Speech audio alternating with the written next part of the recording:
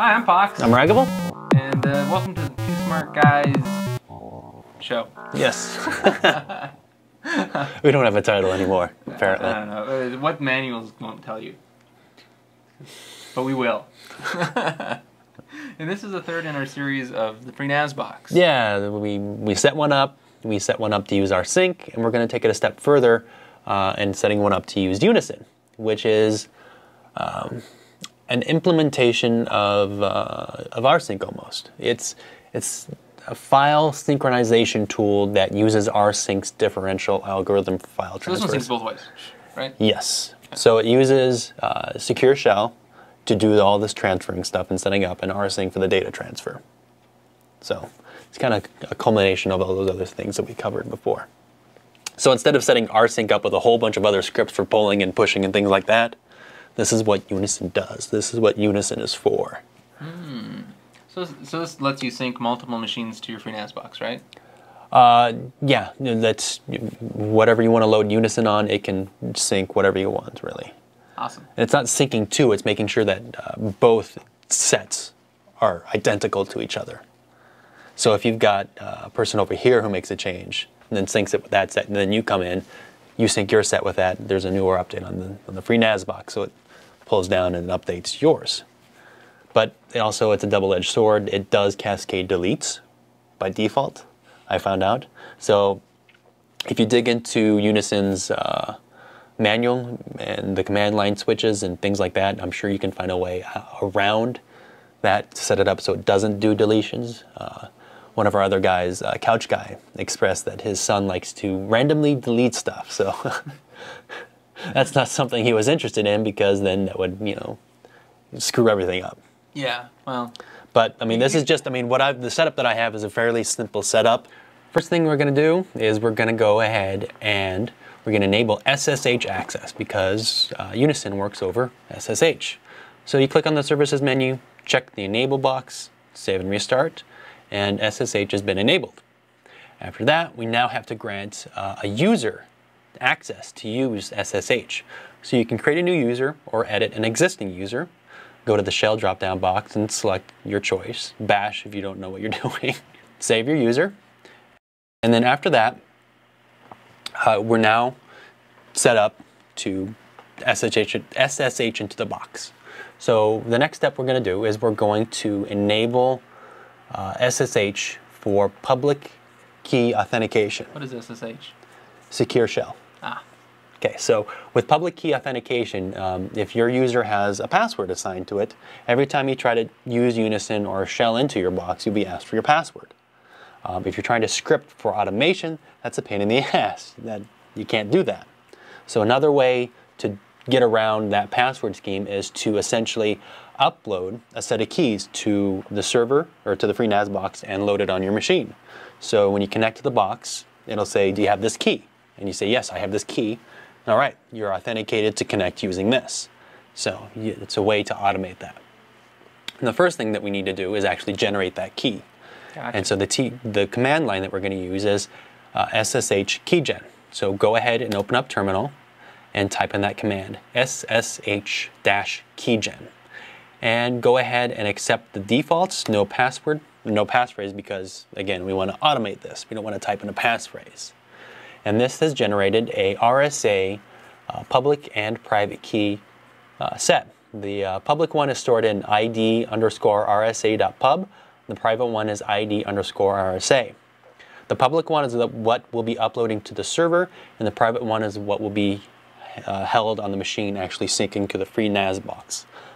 The public one is unsecure. I mean, it's essentially meant to be passed out, but the private one needs to be secured. So put it into a directory that you only have access to, and don't hand it out, you know, yada, yada, yada. After that, we're going to go ahead and upload the public one to the FreeNAS box. But before we can do that, we have to create a SSH directory, .ssh on the FreeNAS box, in the home folder for the user that has the shell access. In my instance, the home user has a certain path. And so in that path, you create the SSH folder, .ssh. So you go ahead and we'll SSH into the FreeNAS box using that user, ask for my password, and then we're going to make this .ssh directory. And then we need to give it the appropriate permissions. In this instance, it's 700, which corresponds to the owner has read, write, execute, and the group and the others, basically anybody, have no access. Now, we'll go ahead and close out, and we're going to upload it using SCP. And what's SCP? Secure Copy. The copy command in Unix environments is CP. Oh, okay. You can also use SFTP in this instance as well. Either one will work. So we're going to copy the local public, which is in the folder of your home folder, .ssh id_rsa.pub, to the FreeNAS box, which has the syntax of the user and the IP or DNS entry, colon, then the URL or the path, which is again the home directory .ssh. And what's different here is that it's not going to be named id_rsa.pub. It's going to be named authorized keys. Ask for a password again, and it's been uploaded. And we're going to go ahead and add shell back into the box. And this time we're going to change permissions on that authorized keys file. And we're going to give it a 600 tag, or 600 mask, which is read and write, I believe. I can't remember. For the owner, but the most essential part here is the group and the others can't read it, can't look at it. So it's making it private. Yeah, and this is important because when SSH is trying to accept a public key authentication scheme, it will check permissions on the .ssh folder to make sure that it meets its requirements. If it isn't 700 or out of whack or something, it will not accept your private key because it's not secure in the box. So we change that to read and write for the owner only. And now public key authentication has been set up. So we can automate Unison syncing with a cron script later on. So we now have to give the mount point the appropriate permissions, because that's another thing the SSH will check. Yeah. And you want to make sure that that mount point is set to the user for owner. I mean, the owner of that mount point is the user that you're using to sync with. And the group can be a special group if you want, if you set it up. But then the other thing to note is we're going to uncheck the right box for the group and the others. Those stay unchecked. Go ahead and click Save. And then Apply Changes. And now all the permissions have been appropriately set. And now we can go in and enable Unison and just simply check that box and then browse to the root, or essentially the home folder for that user that you will be sharing. And the interesting thing about this is that don't drill down into, like, say, your pictures folder or your documents folder, because the way that Unison is working is that you're sharing the root level of you're syncing the root level of your home directory, and then you create profiles on the client that will tell Unison what part of that home directory to sync. And that's how it differs in rsync. Rsync, for every single folder you want to sync with on the server, is where you enable that module. So rsync, you configure the sharing on the server side with Unison, more on the client side with the profiles. You go ahead and save and restart. And now Unison has been enabled. And so now the next thing we're going to do is we're going to download the Mac client. And this is a port of Unison for the Mac. Prior to this, you had to download Mac ports or Mac Fusion or something like that. This is a version that's been specifically compiled for Mac OS X. If you're using Linux or Windows, there are versions of Unison out there for those platforms. But for right now, I'm just covering my setup, which is Mac OS X.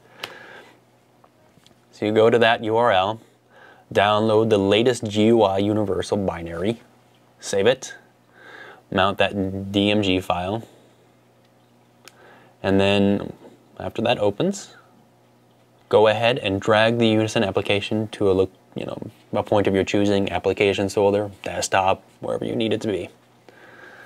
So the next thing we're going to do is we're going to go ahead and open Unison, and the first thing that we're going to do with Unison is install the command line utility, which will enable us to set up the script to automate it. So click on Unison, and then click on Unison in the menu, and install command line tool. Click yes.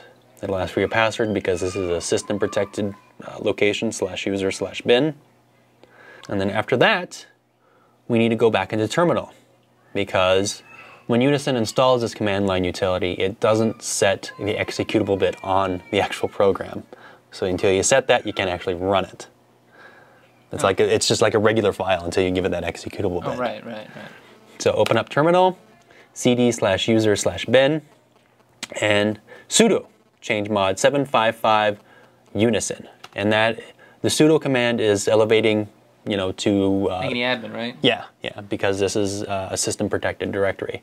And the 755 bit is read write executable for the owner, which is root, and then the 55 is read and execute for the group and others. Others is essentially everybody. And that way we can actually run Unison. Asks for your password. And now we can actually run Unison in command line mode.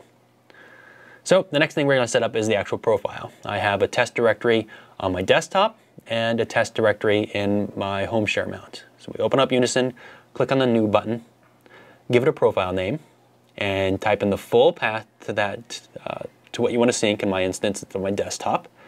Then specify the URL and the user and the file, location or folder.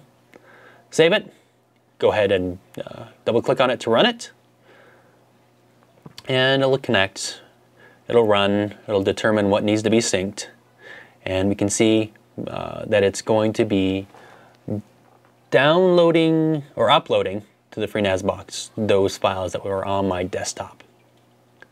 And that's a good visual way to make sure that your profile works and that it's set up properly. And now, with that profile set up, we can go ahead and create a script to run Unison with that profile. That way, you can always make changes within the GUI, and the command line will be updated appropriately. Oh, nice. That way, you don't have to sit there and create a long command line, because otherwise, that in command line form is about 20 characters long. Nice. To run it in text mode, we give it this switch -UI text, which will not bring up the GUI at all.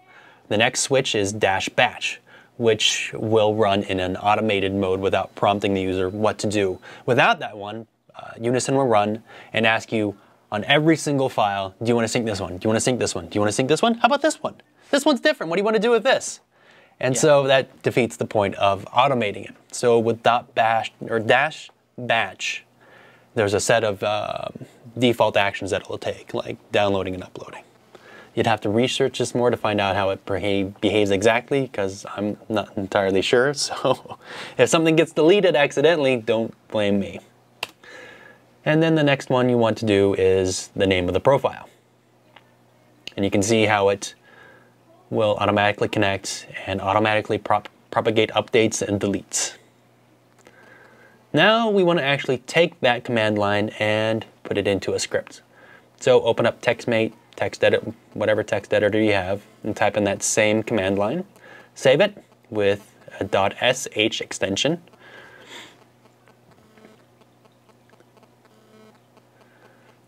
Unison underscore test.sh.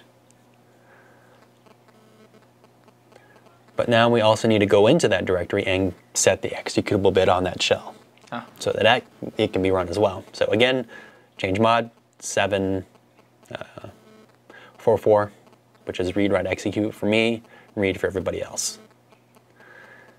And now it's actually executable. So now we can go ahead and edit our cron tab with cron tab -e. And you can see that my iPhoto 1 is still in there. And we're going to add another one underneath this. And my default editor when I do this is V. So I push I on the keyboard to go into insert mode, enter. And then once again, the formatting is the minutes, hour, and then day, month, year, whatever. Go to the wiki. Because I'm only concerned about most of the time the minutes and the hour, which are the first 2 bits. So this one's running at, I believe, 10 o'clock or 9 o'clock. And then the iPhone one's being run at 9:30. Gotcha. So and then after the date and the time that you want it to run, type in the full path to that shell access. Make sure to escape any spaces out like I have with the backslash, because that's a special character. And then after that, hit escape to get out of insert mode. And then do a colon, WQ for write and quit, and that will save the cron tab. And it's now been scripted and set up. Cool. So now you got Unison just automatically running in the background? Yeah. There's probably an easier way to edit your cron tab. There might be a tool out there. Just Google around for cron tab editor for Mac OS X, so you don't have to mess around with terminal or V, because some people might be a little uncomfortable with that. And if you want to, you can go to our website, twosmartguys.com, and we'll have the actual show notes, so it's step by step. Yes, all the you know, the commands, the URLs, everything like that will be in the show notes. Yeah, so twosmartguys/Unison will take you directly to it. Ooh. And if you enjoyed the show, every Wednesday night we do it live at justintv.com/twosmartguys. 10:30 Mountain Standard Time. And then we usually post it sometime in the weekends. Yeah, depending on how the shoot goes. And if you want to support our show, Zazzle.com is willing to give you guys a discount when you use code twosmartguys. On an order of how much or more? $50 or more, you save pretty good percent. Pretty good percent. You're not willing to commit, huh? It'll be right down there. Right down there. And of course, we have DVDs available of a lot of our past shows. Donate, you know, $10 or more, or something like that. Get, you know, a set of DVDs.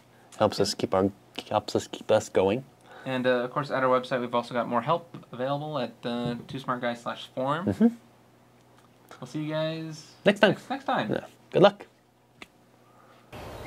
This has been a Two Smart Guys production.